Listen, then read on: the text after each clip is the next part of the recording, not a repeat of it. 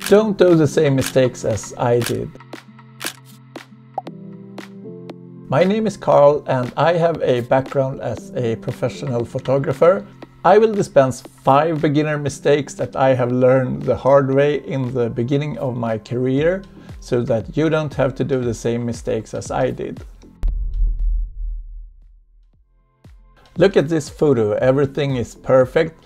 The light is perfect, a beautiful sunset on a perfect sky. I had booked 2 models. At the time I had access to a private jet, which definitely isn't something that I have access to every day. So it was a somewhat unusual opportunity for me to take some really cool photos. I had asked the pilot to taxi the plane in the perfect direction so I could use the whole aircraft as a giant reflector. So with the stage perfectly set, what could possibly go wrong from here? Ah! Oh no! I shot JPEG. I had all the right props, the right models, the right weather, the right light, but I had the wrong camera setting. I simply didn't know better and had deliberately set my camera to shoot JPEG. I thought that the quality trade-off wasn't that bad when I could get so many more photos on my memory card. Now, almost 20 years later, I never shoot JPEG. RAW files gives you so much more control, you can adjust the white balance, colors and contrast, and most important of all, you have no compression artifacts. A bonus tip is that I didn't pay attention to details. In this session I shot a lot with strobe, but like I told you, with this specific photo I used the aircraft as a giant reflector, so I had disconnected all the strobes. But I accidentally left a cable on the ground, which is pretty simple to remove in post, but it's totally unnecessary and it shouldn't have been there in the first place. Lesson learned: pay attention to details. Aperture 1.4 does not mean 1.4 only. Okay, so you have bought this fast prime lens with a wide aperture, and now you want to take some photos with an isolated subject, a super short depth of field and ultra smooth bokeh. And that's totally understandable. If you buy your first prime lens with a wide aperture, it might not make sense to not use its full potential and shoot it wide open all the time. It was an important insight for me to see how much better a photo can be if you step down the aperture. There are a few reasons for this. One is the technical quality of the photo. You will often improve the overall sharpness in your photo if you step down the aperture a few steps. This is Shelley Sue. We took many great photos during this session, but I will show you one specific photo where the depth of field is too shallow.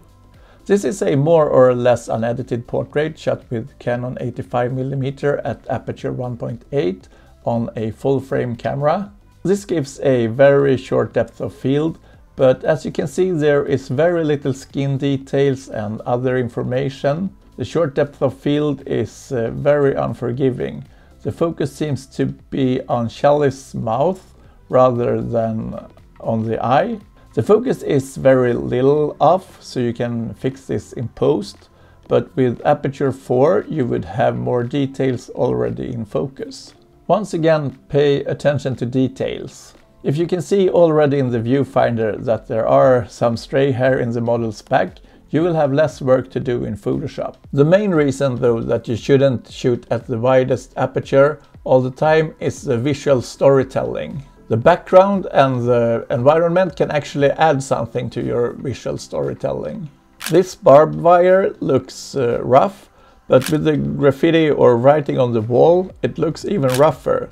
This gives you the full story. Photography is not just about creamy bokeh, photography is about telling a story.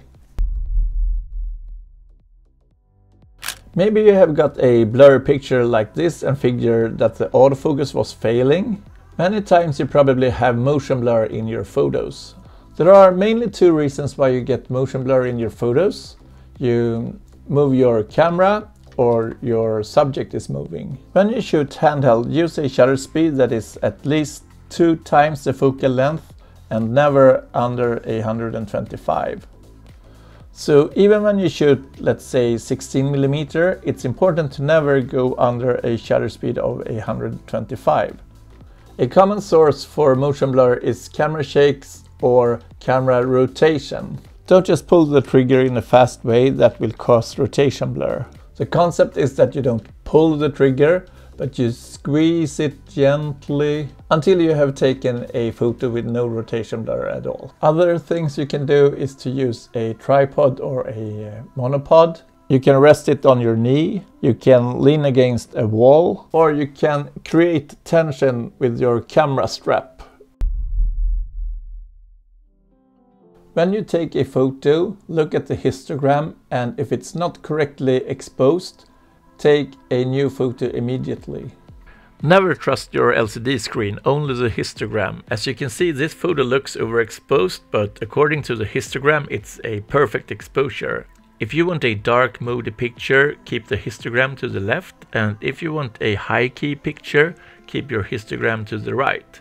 But never crop the histogram on either side, that means loss of information. Have you done this mistake? Let me know in the comments. Avoid over-editing and excessive post-production. This picture says it all. This is Denise, a very professional model that I have hired for many different assignments. For most of those photos I made some minor tweaking in the post-production. I always color correct and crop my photos and even make some minor retouch. But in some of those photos I went over the top. Denise is a beautiful and vivid person, but I totally ruined this photo when I made her look plastic and artificial. Her personality is not coming through in the photos, and her personality was the reason why I hired her as a model in the first place. Very counterproductive.